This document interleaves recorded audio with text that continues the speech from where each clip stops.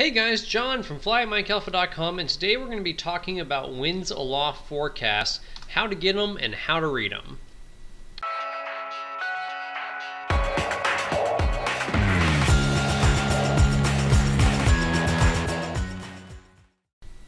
So to start out with, we're going to go to aviationweather.gov, and then we're going to come over here to forecasts and look at our winds and temps aloft. Now, why we need to know this is we cannot use what the winds are doing on the ground to project for flights to another airport because the winds are very different up high than they are down at the surface.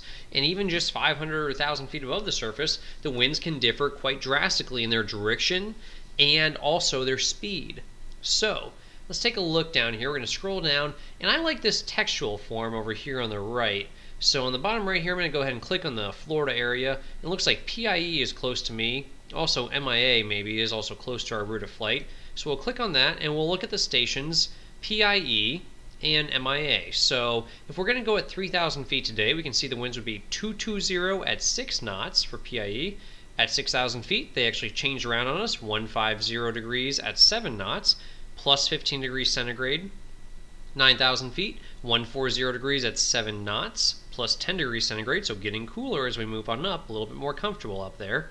And as we move across, we see this note here, temps negative above 24,000 feet. Once we get above 24,000, they drop the negative sign. So we could come over here to PIE and go over to, say, 34,000 feet and read that the winds up there are from 050 degrees at 47 knots, and it is minus 42 degrees centigrade out there, so pretty cold up high at 34,000 feet.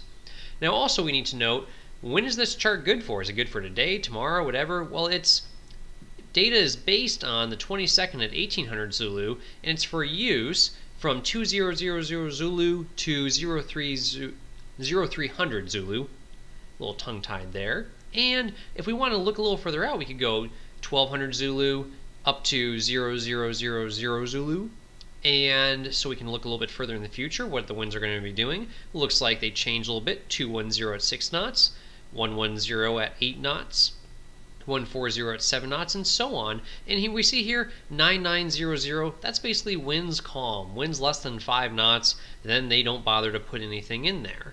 So when the winds are calm, you'll just see the 9900 to indicate no wind direction, no wind velocity. And if we were to see something like, say, winds in excess of 100 knots, which is very possible, especially at higher altitudes, we could go here and take a look at Alaska maybe, and we could probably see some stronger winds. Right around here we see 270 at 92 knots, minus 53 degrees centigrade outside, so very cold, very windy up there. That's a pretty crazy headwind or tailwind to have. Of course, you'd have to get to 39,000 feet first to experience that. And you can see down lower, the winds are substantially calmer. So although it's 100 knots at 39,000 feet almost, it's only 21 knots at 9,000 feet, 20 knots at 6,000, 23 knots at 3,000. And where you see the stations emitted, that's because the station is too close to that altitude. So say if we come out here to the Midwest where we have lots of high elevation stations, well, they're not going to give you winds aloft when ALS might be at 5,000 feet or at 6,500 feet. So it wouldn't make sense for them to publish winds aloft data for a station that's already at, say, 8,000 feet or so. We could go ahead and find out what elevation ALS actually is at.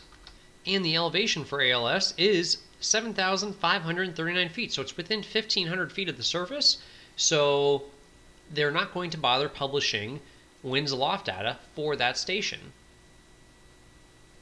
So when we look at this winds aloft excerpt, what it's saying to us down here in the bottom right, 760054, what that really is saying, we need to minus 5 off that, and that this we add 100 to the wind speed. So we can actually measure winds aloft up to 199 knots, and above that we don't bother. So say if what this is saying here is we're going to subtract 5 from the 7, and that's going to give us 260 at 100 knots, minus 54 degrees Celsius.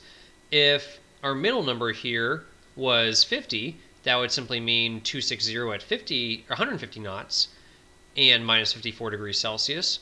If this was an 86 and that middle number was a 50, that would be 360 at 150 knots and minus 54 degrees centigrade.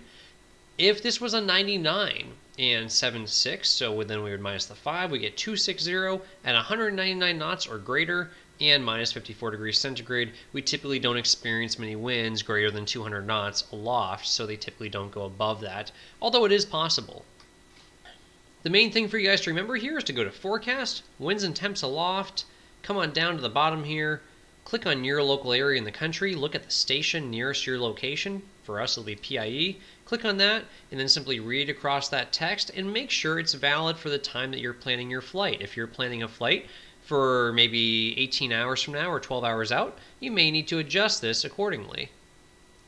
Hey guys, thanks so much for watching, and thank you so much for sharing us on Facebook, Twitter, and all the other social media sites. If you have any questions about the video at all, just leave them in the comments below and we'll get back to you as soon as possible. Be sure to give us a thumbs up on our video, and you can subscribe to us to keep up with all our latest episodes right over here on the right.